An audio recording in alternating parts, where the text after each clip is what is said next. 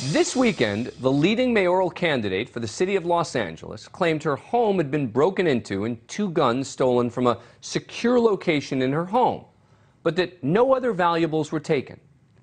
There's something that just doesn't seem to add up about the story, but no one's really asking questions, so we will. Democrat Karen Bass has served 6 terms representing California's 37th district, which is in the city of Los Angeles, and she also happens to be the frontrunner in the race to become LA's next mayor.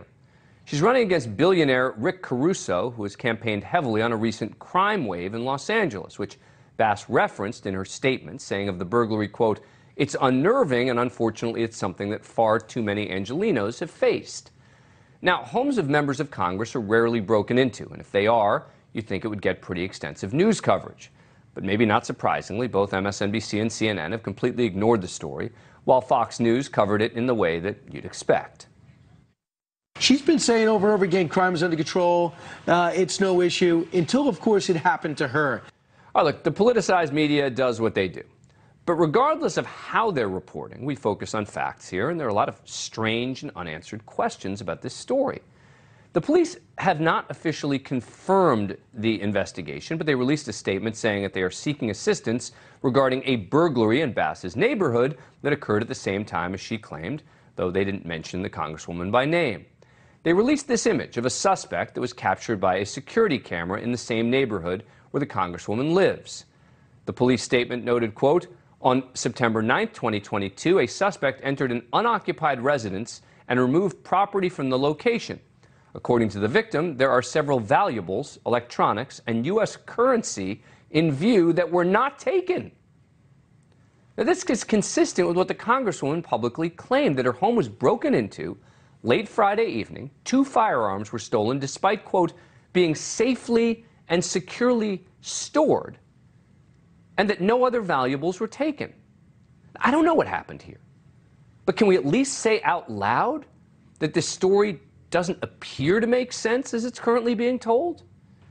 And the image released shows a suspect wearing a mask outdoors, seemingly looking straight at a security camera during the light of day. So that person presumably enters the Congresswoman's home, ignores the cash and valuables available to them, and just opts to take the time to get 2 firearms that had been locked safely in a Brinks lockbox and took nothing else. Joining me now is media skeptic and host of the With the Benefit of Hindsight podcast, John Ziegler. John, thanks for coming back on the show. Appreciate it. All right, what do you make of this? Well, that was a great analysis, Dan, and I would like you and your audience to do a little thought experiment. I would like you to think about what would happen if Donald Trump had preemptively declared, before the police ever made a statement using his name, that the exact same facts that you just stated occurred at one of his homes, and that suddenly 2 guns registered to him, and that word is important, registered, were taken, nothing else was, and that photograph was all the evidence we have that this actually happened. Now, like you, I don't know whether or not this happened. I don't know what the motivations were for those involved in this. But this story is so bizarre that I find it impossible to believe that there's not more to this story. And I would add one other thing about the photograph. You mentioned it's outdoors, it's in the neighborhood. Why do we not have the person leaving? But he's not wearing any gloves either. So why would you go into doing this and not wear gloves? I happen to own a firearm in my house, which I'm pretty sure is smaller than Karen Bass's house. I could not find the firearm right now if you paid me $1,000. I have no idea where it is. How did this person know where to find it, know how to get it, and why were they not interested in anything else? Right. Well, that's the key question, right? Is even if you're particularly interested in the firearms, right? Let's say that you say to yourself, I got to have a couple of guns. I need to find them.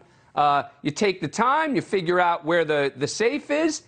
If you got all the money sitting there out in the open, you've taken the time to go break into a safe, you might as well just take the change with you. I mean, right. And those questions are important. But the part of this that the media is really blowing is that they're leaving out the context that you already mentioned, which is this is less than 2 months from a heated mayoral election where Bass is leading, but not by a substantial margin. Her opponent, Rick Caruso, has so much money, Dan, that I don't even live in Los Angeles, and my 10-year-old daughter, Grace, knows his name and can quote from his commercials. So she could very well be very concerned about some unimaginable scandal that could be related to those guns. That is a theoretical possibility that the news media is not even contemplating. And I have to say that when we have someone who is as important to the left as a liberal Democrat black female who's winning the race for mayor in Los Angeles, the second largest city in America, the media has lost all credibility to be trusted that they will ever ask these kinds of questions. And the reason I think that it's a fair question to ask it is the way that you framed it, right? Which is imagine if I hadn't thought of it that way, right? But the first point you made, imagine if this had happened with Donald Trump and he said, oh, you know what, one of my, some little chateau I have where there's no security, someone broke in and just stole my 2 guns and left all my money and valuables. Everyone would be like, what? Wait. It would have made the golf speculation of last night seem like child's play. Yeah. This would have been the grandest conspiracy of all time. And all I'm asking for, and I know all you're asking for, is for someone to at least ask some basic questions. Like, how did this person know where the guns were? And why have we not had any semblance of an arrest as of yet?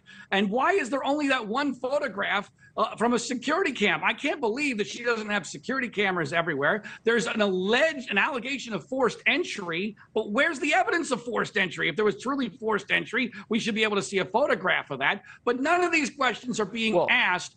And there may be answers to these, but because no one's asking, they're not delivering the stuff up. So as John pointed out earlier, there may be answers to all of this stuff, but I don't think enough people are asking questions such that people are being forthcoming with answers. John Ziegler, as always, thank you for coming on the show. Appreciate it. Thank you for watching. Go to newsnationnow.com to find NewsNation on your cable provider. And don't forget to click the red subscribe button below to get more of NewsNation's fact-driven, unbiased coverage.